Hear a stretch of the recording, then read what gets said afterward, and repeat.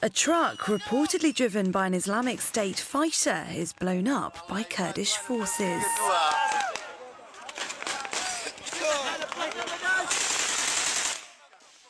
The dramatic video, which cannot be independently verified, shows the truck lumbering across the desert before being hit by gunfire and then being completely destroyed in a fireball.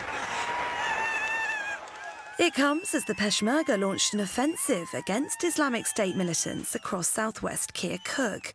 Kurdish forces drove militants back from the oil-rich city in northern Iraq on Monday in an advance backed by heavy airstrikes from a US-led coalition.